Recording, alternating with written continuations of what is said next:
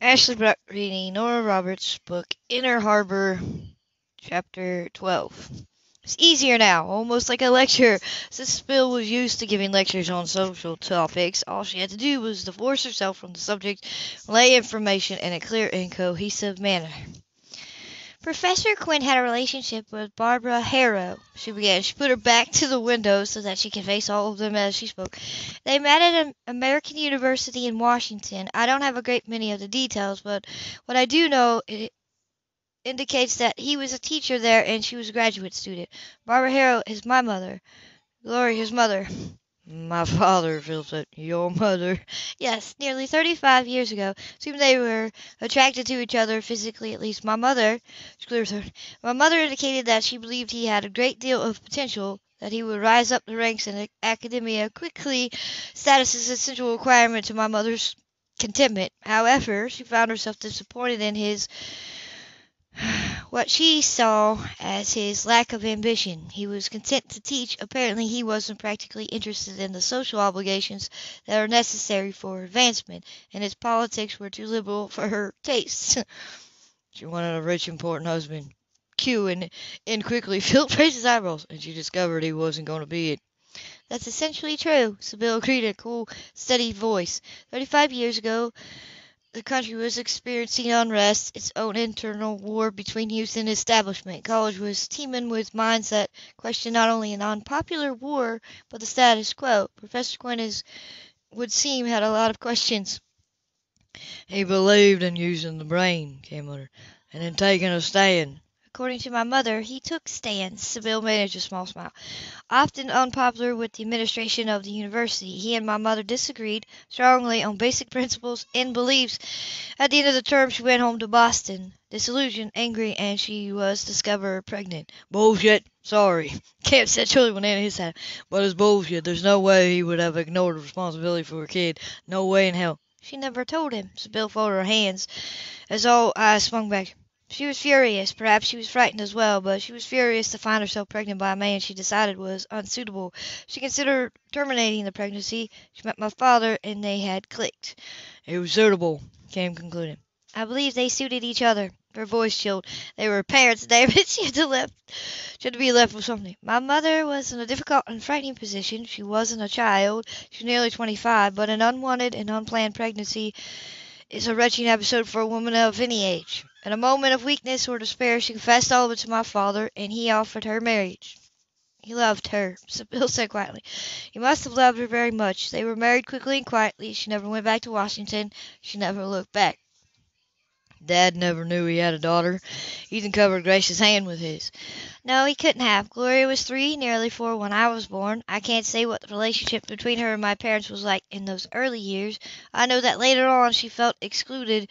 She was difficult and temperamental, demanding. Certainly she was wild.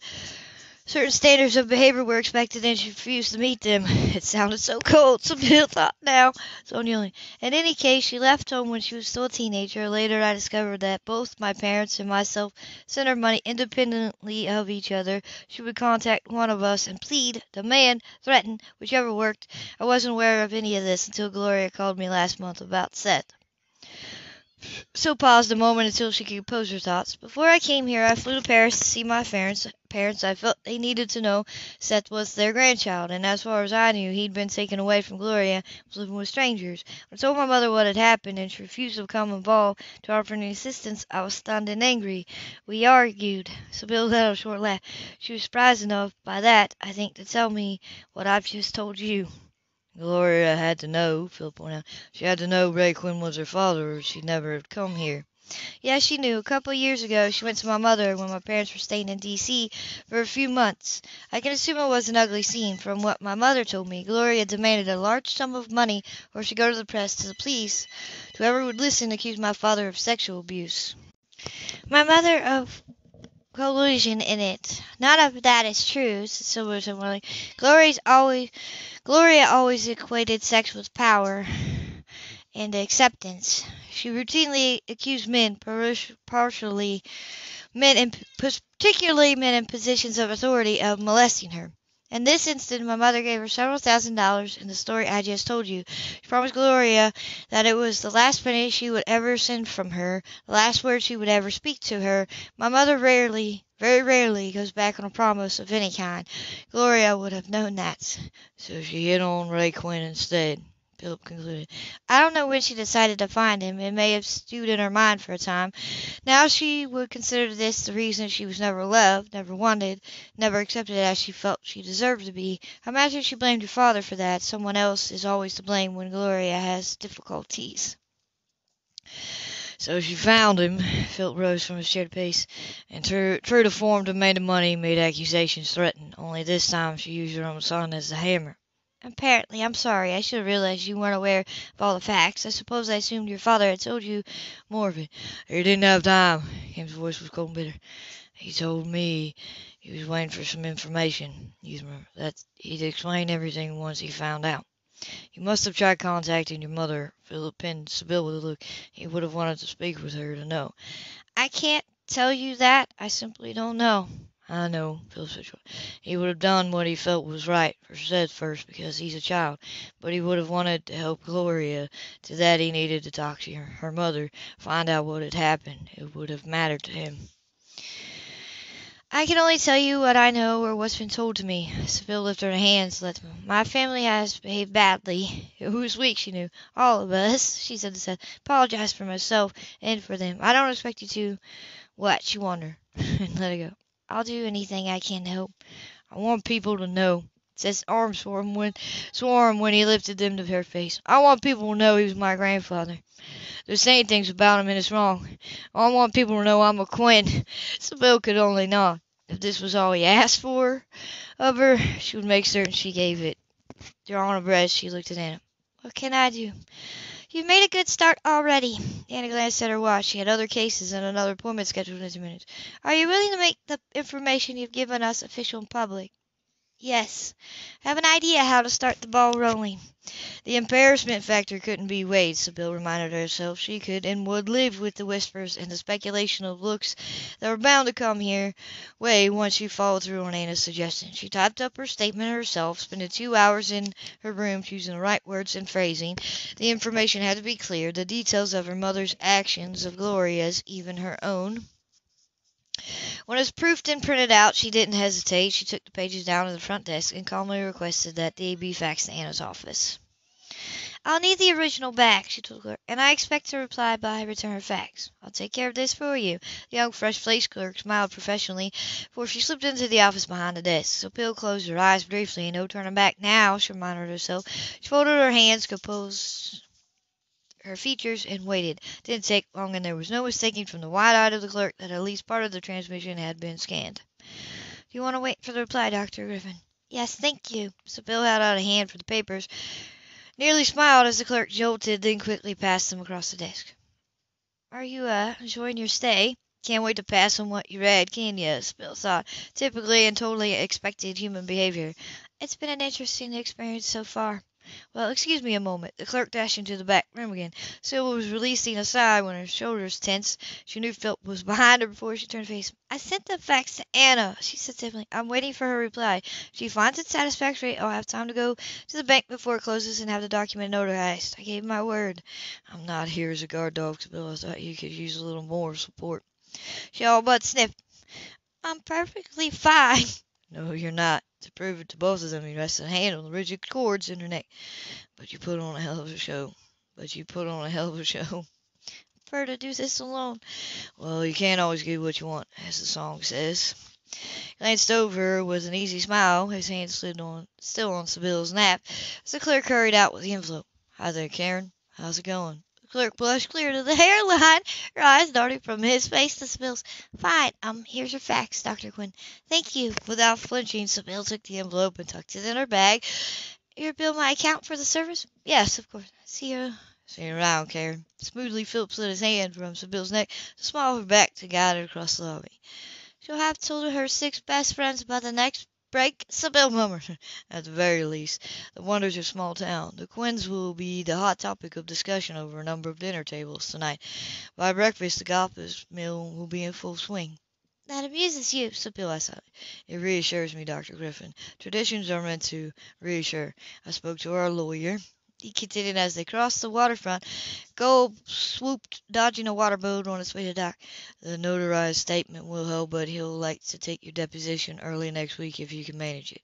I'll make an appointment. In front of the bank, she stopped and turned toward him. He changed into casual clothes, and the wind off the water ruffled his hair. His eyes were concealed behind shaded lenses, but she wasn't certain she cared to see the expression in them.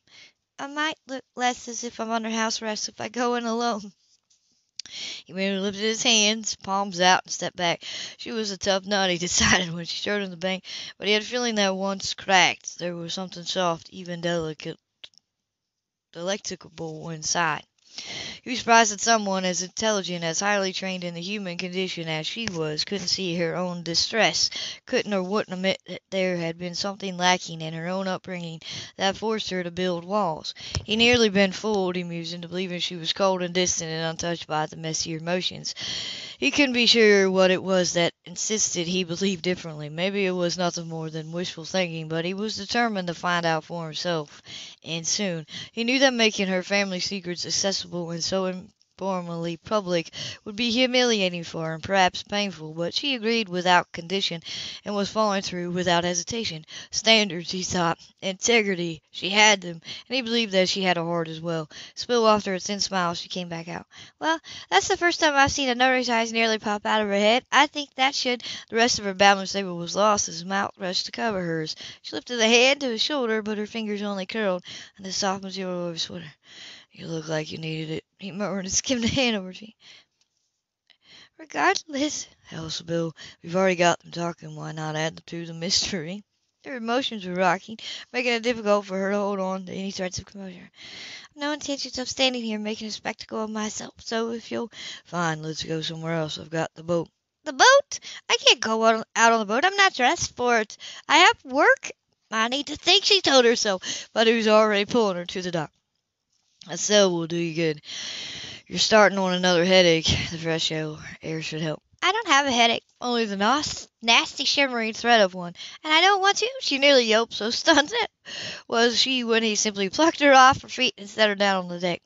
Consider yourself Shanghai. Doc quickly, competently, he freed the lines and leaped aboard. I have a feeling you haven't had nearly enough of that kind of treatment in your short, sheltered life.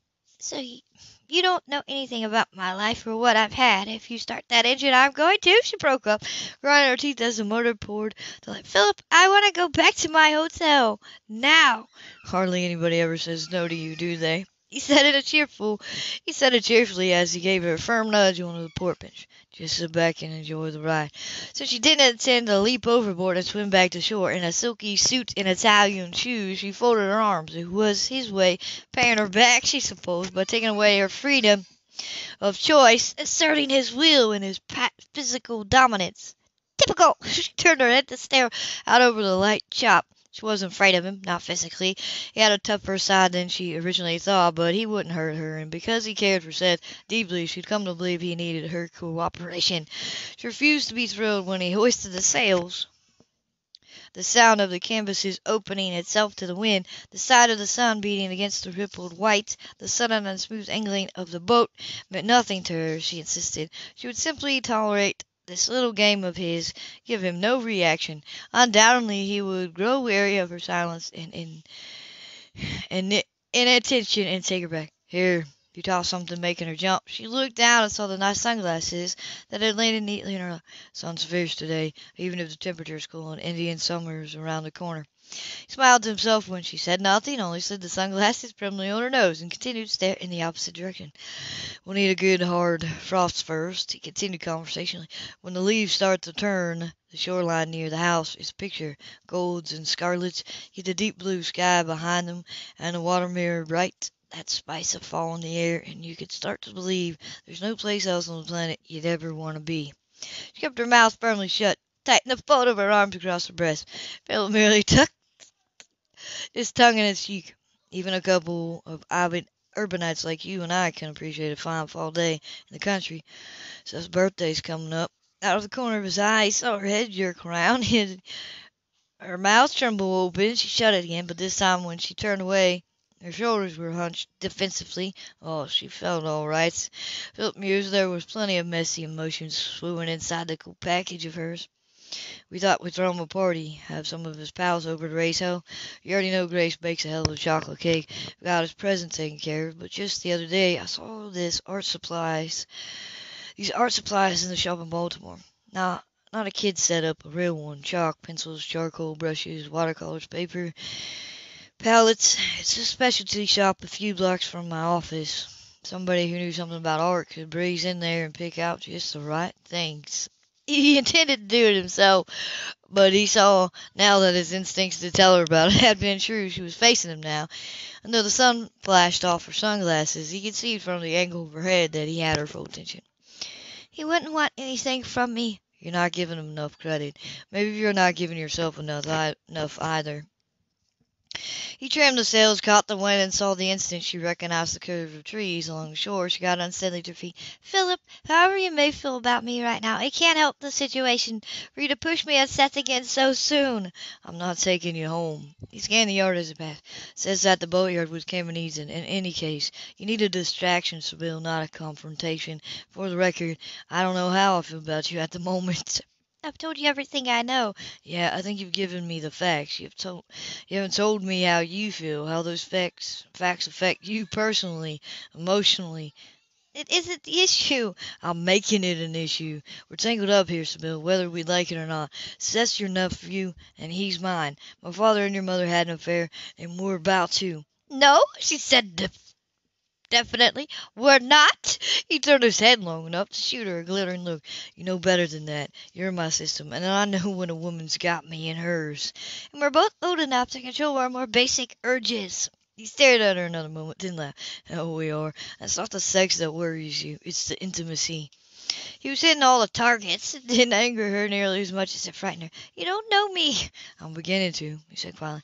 And I'm someone else who finishes what I start. I'm coming about. His voice was mild now. Watch the boom. She stepped out of the way, sat. She recognized the little cove where they had shared wine and pâté only a week ago, she thought dully. Now so much had changed. Everything had changed. She couldn't be here with him, couldn't risk it. The idea of handling him now was absurd. Still, she could do nothing but try. Coolly she eyed him. Casually she smoothed her hand over the sophisticated twists the wind had disordered. Cautiously she smiled. What? No wine this time? No music? No neat gourmet lunch? He dropped the sails, secured the boat. You're scared. You're arrogant, and you don't worry me. Now you're lying. While the boat swayed gently underfoot, he stepped forward and took the sunglasses from him. I worry you quite a bit. Keep thinking you have me pegged. Then I don't follow the script. I imagine most of the men you've let hover around your life have been fairly predictable, easier for you. Is this your definition of a distraction? She countered. It fits my definition of a confrontation. You're right. He put his own glasses off, tossed them aside. We'll analyze later. He moved quickly. She knew he was capable of lightning motion, but hadn't expected him to snap from cynic to lover. In the blink of an eye, his mouth was hot, hungry, and hard on hers. His hands gripped her arms, pressing her against him so that as the heat and the need poured out, she couldn't tell if it came from him or from herself. He'd spoken no less than the truth when he told her she was in his system. Whether she was poison or salvation didn't seem to matter. She was in there, and he couldn't stop the flow. She jerked her head back so that their lips parted, but their faces remained closed. His eyes were as golden powerful as the flare of the sun. You tell me you don't want me, and you won't want this. Tell me and mean it, and it stops here. I no. Impatient, suffering, he shook her till her gaze lifted his. No, you look at me and say it. She already lied, and the lies weighed on her like lead. She couldn't bear any other. This will only complicate things, make them more difficult. Unmistakably, child flashed in those tiny eyes. Damn right I will, he muttered. Just now I don't give a damn. Kiss me back. He mean it. She couldn't stop herself. This kind of raw, wicked need was new to her, and left her defenseless. Her mouth met his, just as hungry now, just as desperate. The low, primal moan that escaped was an echo to the beat of desire between her legs. She stopped thinking, found herself swamped and spitting with sensual sensations, emotions, yearnings. The kiss roughened, teetered toward pain as his teeth scraped the nip. She clutched at his hair, gasping for air, shaking with shock as that skillful mouth streaked down her throat and sent wild chills over her skin. For the first time in her life, she surrendered utterly to the physical and craved the taking. Pulled out her jacket, tugging the soft silk off her shoulders and tossing it heedlessly aside. He wanted flesh, the feel of it under his hands, the taste of it in his mouth. In his mouth, he yanked the slim ivory shell over her head and filled his hands with her trembling lace-covered breasts. Her skin was warmer than the silk and somehow smoother. With one impatient flick he opened her bra, then dragged it aside and satisfied his need to taste. The sun blinded her, even with her eyes tilted shut. The strength of it pounded on her lids. She couldn't see, only feel. That busy, almost brutal mouth devoured hers, those rough and demanding hands doing as they pleased. The whimper in her throat was the scream in her head. Now, now, now! Fumbling, she dragged at his sweater, finding the muscle and scars and flesh beneath as he yanked her skirt down her hips. Her stockings ended with thin bands of stretchy lace high on her thighs. Another time he might have appreciated the mix of practical and femininity, but now he was driving to possession, and he thrilled darkly at her stunned gasp when he ripped aside the thin triangle blocking him from her. Before she could draw the next breath, he plunged his fingers into her and shot her violently over the edge. She cried out, shocked, staggering at the vicious slap of heat. It slashed through her without warning, sending her flying, failing. Oh, God, Philip!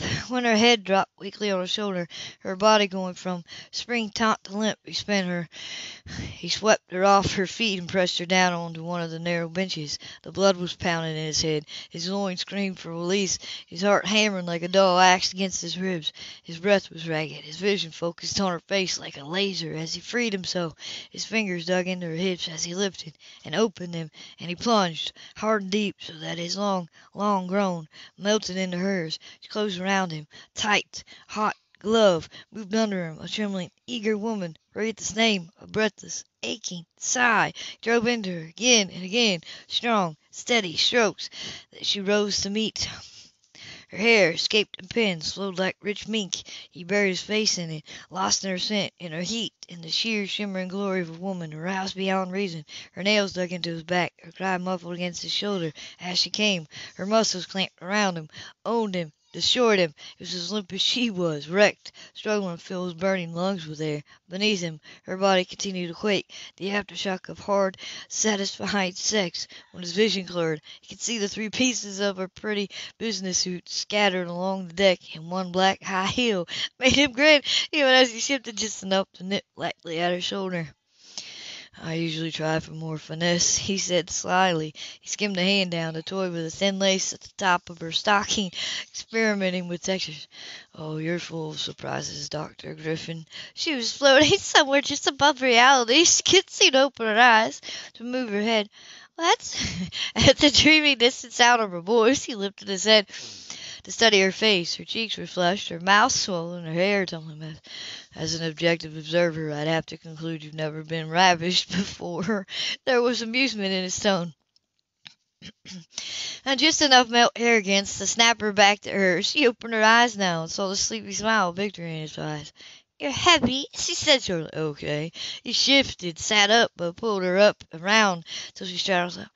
You're still wearing your stockings and one of your shoes. He grinned and began to knead the muscles of her tight little butt. Christ, that's sexy. Stop it! He was pouring back, a combination of embarrassment and fresh desire. Let me up! I haven't finished with you yet. He dipped his head, circling his tongue lazily around her nipple. You're still soft and warm.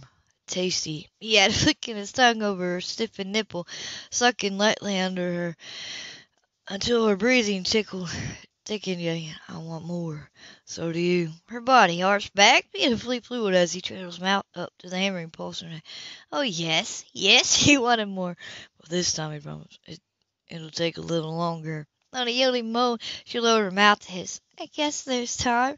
The sun was angled low when he shifted her yet again. Her body felt golden and bruised, energized, then exhausted. She had no idea she could claim such a sexual appetite, and now that she did, she had a clue what she would do about it. We have to discuss. She frowned at herself, draped an arm over her body. She was half naked and damp from him and more confused than she ever been in her life. This can't continue.